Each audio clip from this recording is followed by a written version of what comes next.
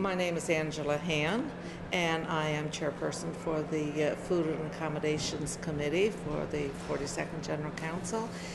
And as for how long it's taken us, we've been 3 years planning this, and besides the local arrangements planning, it's been in the works for longer than that, I'm sure.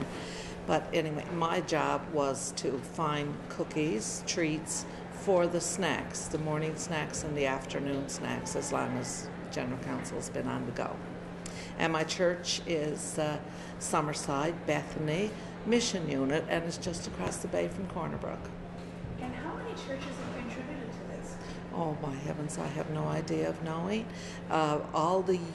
My contacts were UCWs right across the island, and I sent out letters to all the local areas, local area presidents, and they contacted their local units, and the cookies and the donations been coming nonstop.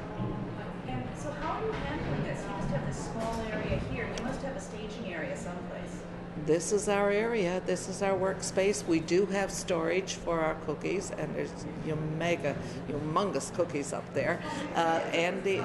Reverend Andy Wright is a past minister of Pasadena, and he's gone into farming now. He's a farm boy from Ontario, and he's gone back to farm. He's still doing ministry, and he offered his warehouse to store the cookies. And believe me, there are lots of cookies in his warehouse. Tell me, how much coffee did you go through on the first day?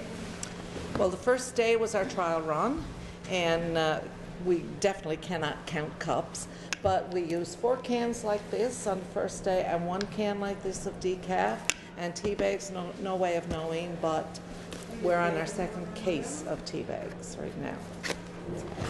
What other kinds of snacks are you offering besides cookies? We have cheese and crackers, and we have fruit, and the first few days we had yogurt, and we still have some yogurt around somewhere.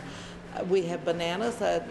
We're on 3 cases of bananas gone, and second case of oranges and apples. People like the fruit.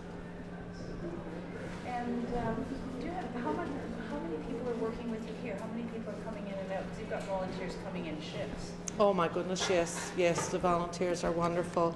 I've been using I'm area president for Humber Bombay, and I've been using my local churches in the surrounding area, Corner Brook area, Deer Lake and Pasadena. I've used those ladies to help serve here, and I've got a shift of 12 every day from 8 in the morning until 5 in the evening. Today I'm very short-handed because there are meals being served to the tour groups in the other churches, and I've had a little unfortunate incident in my church where a couple ladies cannot be here, and I won't say stuck with, I will say stuck with, God love them. I have 2 ladies from my church today, Fern Wheeler and Liza Hand here. I've got a volunteer here from Valleyfield. She's visiting her sister here. And I had another lady in helping with coffee this morning, and this is my assistant. She's from Smiths Harbor, and she came with me for all week. But generally I have 12 ladies a day, and they prepare entrees, all of this stuff. And so what do you think of General Council? Tell me, has this been a good experience for you? Oh, wonderful experience. My first experience with General Council was the 40th. I attended it as a UCW representative in Kelowna, BC, and it was awesome. It was totally awesome. To be in the presence of so many people was just tremendous. And now I'm working for the same group of people, and I love it. I wouldn't do this if I didn't love it. I really do.